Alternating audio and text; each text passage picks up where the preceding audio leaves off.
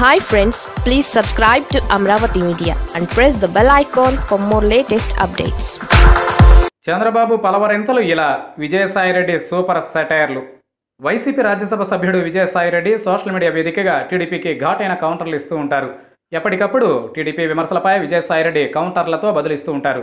తాజాగా టీడీపీ అధినేత చంద్రబాబుతో పాటు ఎల్లో మీడియాపై కూడా విజయసాయి తనదైన స్టైల్లో ట్విట్టర్ వేదికగా వ్యంగ్యాస్త్రాలు సంధించారు. రాష్ట్ర వ్యాప్తంగా ప్రతి పౌరుడికి 3 మాస్కులు అందజేయాలని ఏపీ సీఎం వైఎస్ జగన్ చూపిన మార్గానికి దేశమంతా హర్షం వ్యక్తం చేస్తోందని ఆయన పేర్కొన్నారు. ఇంతవరకు ప్రపంచంలో ఎక్కడా 16 కోట్ల మాస్కులను ఏ ప్రభుత్వం పంపిన దాఖలాలు లేవని ఆయన తెలిపారు.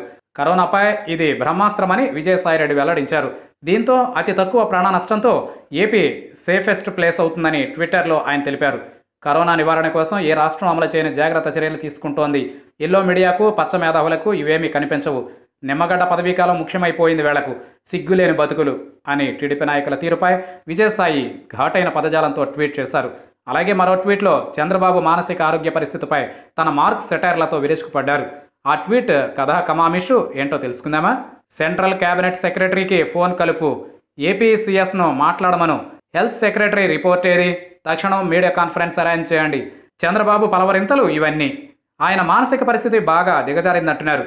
కరోనా తీవ్రత తగ్గేలోగా సీరియస్ అవుతుందని టెన్షన్ పడుతున్నారట అని మరో పోస్టులో చంద్రబాబు నాయుడును ఉద్దేశించి విజయసాయి వేసిన పంచులివి.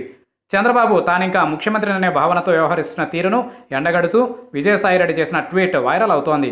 కరోనా తీవ్రత తగ్గేలోపు చంద్రబాబు మానసిక పరిస్థితి సీరియస్ అవుతుందని టీడీపీ నేతలు ఆందోళన చెందుతున్నారట అంటూ సెటైర్ విసిరారు.